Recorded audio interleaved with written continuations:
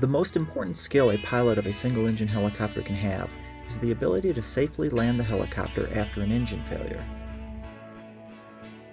Unfortunately, most pilots today are very rarely exposed to the most important part of the maneuver, the landing.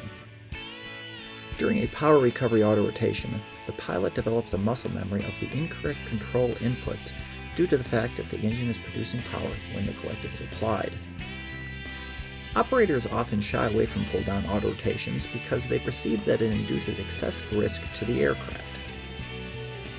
But with an experienced instructor in the utilization of a runway environment for touchdown, full-down autorotational training is no more dangerous than any other emergency procedure training.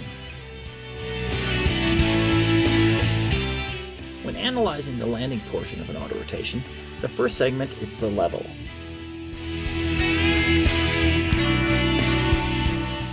In the AS350 models, the level starts when the tail is getting close to the ground. The longer the flare is held, or the closer the tail is brought towards the surface, the less ground run that will occur. The altitude for the level from the pilot's seat viewpoint is approximately 20 feet and depends on the amount of flare that's induced. When leveling the AS350 models, the aircraft is slowly brought to a nose-high attitude for touchdown. The collective is slowly induced during the level while still allowing the helicopter to settle.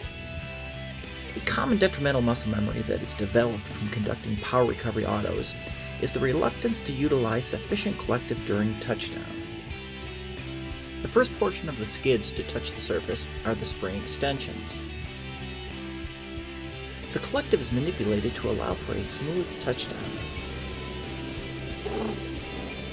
As the AS350 settles flat on its landing gear, the cycle gets displaced slightly aft and right. By following these steps and a little practice, you'll be conducting autorotations like a pro.